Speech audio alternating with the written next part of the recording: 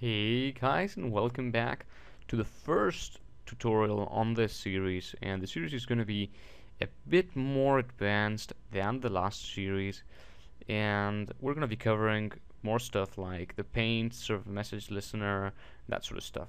Simple stuff still, but a bit more difficult than the previous series.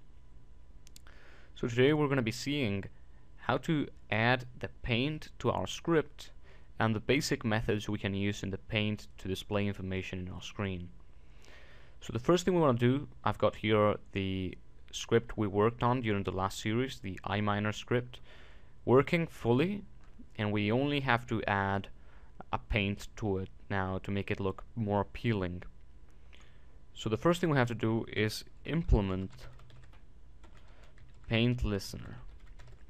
And what this will do is tell RSBot that our script has some properties that the paint listener class gives us, and if our script implements paint listener, RSBot knows that it's going to have to display information on our screen, and this also gives us a method in which to write what to display in our screen.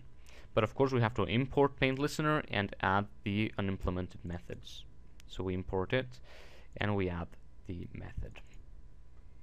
We go to the method here at the bottom, and let's simply add a small comment here saying that this is the paint.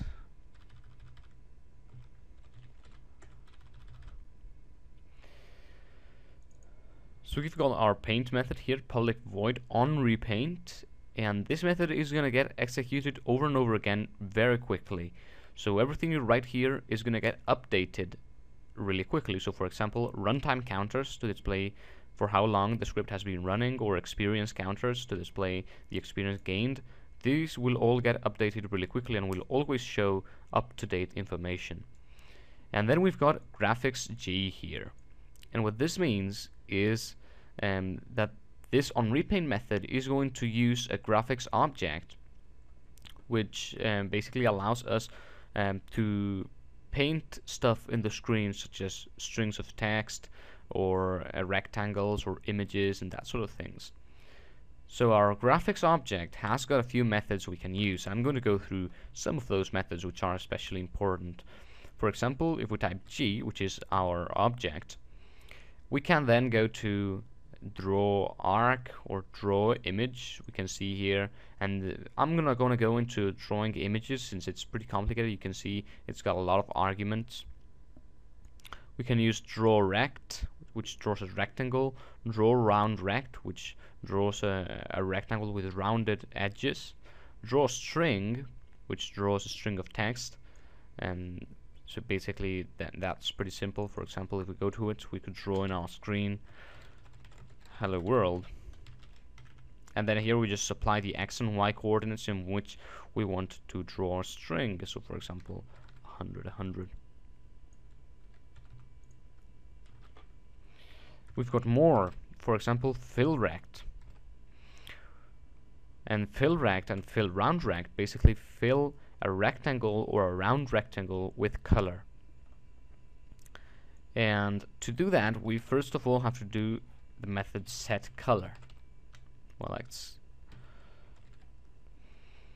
and the setColor method basically each graphics object can only have one color at each given point in time. So every time you want to draw something with a determined color, you have to do the setColor method and set the color to whichever color you want.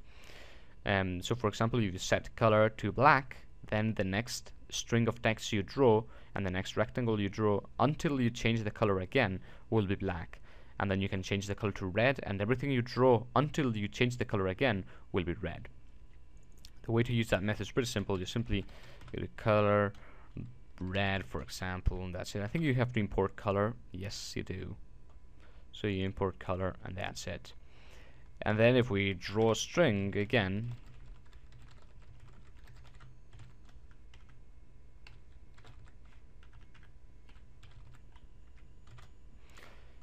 you will see that, well, actually let's draw it in a different location so we can see it.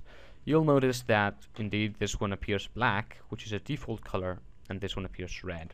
which is the color we used. And everything you create until you do a set color again will be red. So that's pretty much everything I wanted to cover in this video. I'm not going to go through how it displays on the screen until the next video, and we can see that using the graphics methods to display information on our screen is pretty simple, and adding a paint to our script is also very simple. So that's pretty much it. I hope you learned something. I hope you enjoyed it, and I'll see you in the next video.